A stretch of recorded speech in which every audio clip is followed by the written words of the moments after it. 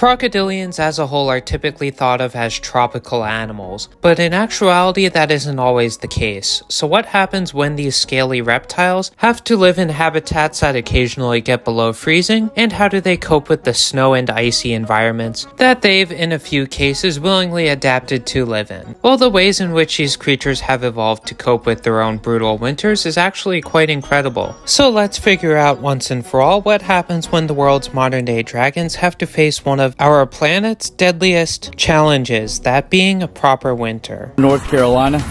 We're here at the Swamp Park in Ocean Isle Beach, North Carolina.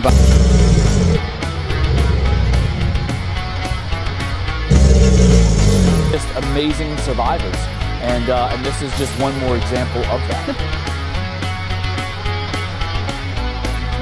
Contrary to popular belief, while there's a few different species of crocodilian that can be quite cold tolerant, by far the most well known is the American alligator. While these creatures are most commonly associated with the swamps of Florida and Louisiana, they could actually stretch as far north as northern North Carolina, and they were even once historically found throughout southern Virginia. Even though these alligators are restricted to the coastal regions of these northern states, that still does not prevent them from experiencing some quite cold temperatures.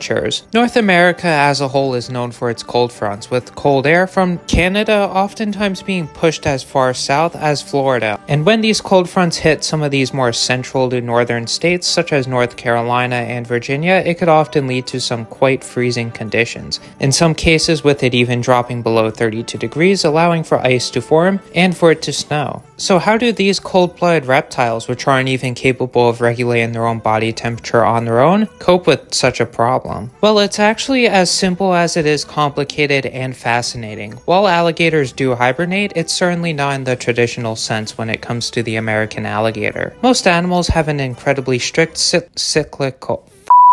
Most animals have a very strict time of year in which they do or do not hibernate, but the American alligator instead chooses to hibernate based on its environmental conditions. Under normal circumstances, when it is relatively cool out, as long as the sun is out, they could simply just bask in order to heat themselves up and keep their bodily functions going. But once the air temperature drops into the 40s or even lower, this simply isn't an option anymore. And because of that, they have to retreat to the water. While water can of course freeze over once it drops below 32 degrees Fahrenheit, typically it's the surface of the water which freezes over, not the entire body as a whole, assuming that's an actual proper lake or river. This allows for a warmer bottom layer to form in these sorts of aquatic ecosystems, which is why fish could survive year after year in frozen lakes. In turn though, because unlike many amphibian or fish species, alligators need to breathe air, they instead of just completely submerging themselves beneath the ice, choose to stick their noses out so they could continue breathing while they enter their state of temporary hibernation. Luckily for alligators, they are incredibly good at controlling their heartbeat, and because of that, they could slow down their heart rate to about 3 beats per minute, making hibernation a relatively smooth process as adults. Unfortunately though, baby alligators are not nearly as capable of controlling their heart rate compared to their older counterparts. So when it does get particularly cold, these baby alligators either go into burrows created by their parents, or they simply freeze over and pass away. This is why breeding populations of alligators don't naturally occur in Appalachia or anywhere north of southern Virginia. Even then, it's still debated if alligators were ever breeding naturally in southern Virginia in the first place, or if instead it was adults moving up from North Carolina. In a way, something similar happens in South Florida, not with the American alligator, but instead with the American crocodile. American crocodile babies are incredibly sensitive to cold snaps, but the adults, while also being fairly sensitive, can adapt, and because of that, adult American crocodiles have been found going all the way up into Central Florida on multiple occasions, both historically and in modern day, but it's currently believed that no American crocodile has ever reproduced in Central Florida due to just how severely the cold snaps affect their young.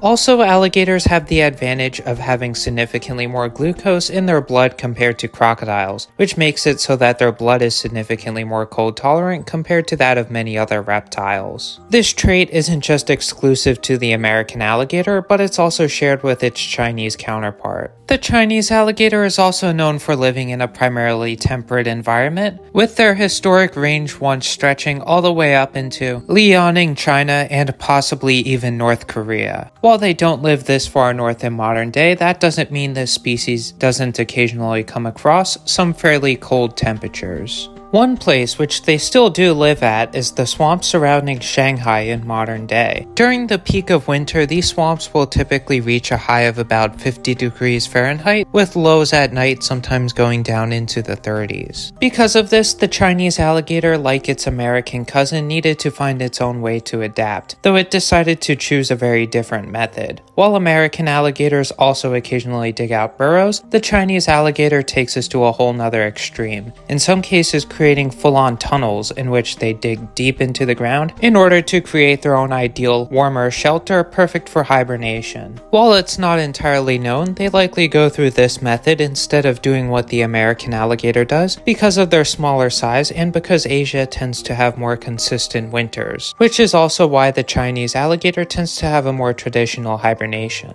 Regardless, they aren't the only known crocodilian that burrows in order to combat the cold. The much larger Nile crocodile lives across Africa, and while most of its range is tropical, in southern Africa, temperatures could actually also get below freezing for short periods of time. Between their brighter colors making it harder to absorb as much sunlight, and the fact that they have significantly less glucose in their blood, the Nile crocodile is at quite a bit of a disadvantage when it comes to dealing with the cold compared to the two true alligators we talked about before. Surprisingly though, these crocodiles are extremely adaptable and have came up with their own method in order to deal with this problem. They can dig burrows up to 40 feet long in the riverbank, sometimes going up to 8 feet deep, making these crocodiles some of the best burrowers of not just any reptile, but really any vertebrate. The burrows themselves that these crocodiles create can be up to 20 degrees warmer and in some cases even more than the surrounding air temperature above. And on top of that, these crocodiles, similar to the American alligator, are more than capable of slowing down their heartbeat to a point where they could essentially hibernate for a brief period of time. After all, crocodilians have the gift of having one of the slowest metabolisms of any large animal, with some individuals being capable of going a full year without eating, though such occurrences are not exactly ideal, let alone comfortable. Overall, it really is quite impressive just how adaptable crocodilians are, but regardless, they still have their limits. Pretty much every year in the United States, crocodilians, mainly alligators, are released in places further north than they are supposed to be at. Because of this, every year released pet alligators unfortunately die from freezing to death. This is why you don't see alligators in the sewers of New York City. So really, no matter how adaptable these reptiles are, they are far from immortal, and most of them don't exactly enjoy the holidays. But hey, at least if you enjoyed this video, please feel free to give it a like, maybe subscribe, because I try to make animal mini documentaries every single week, and I really hope you learned something new, or at the very least enjoyed. With that being said, hopefully I'll see you real soon. Goodbye.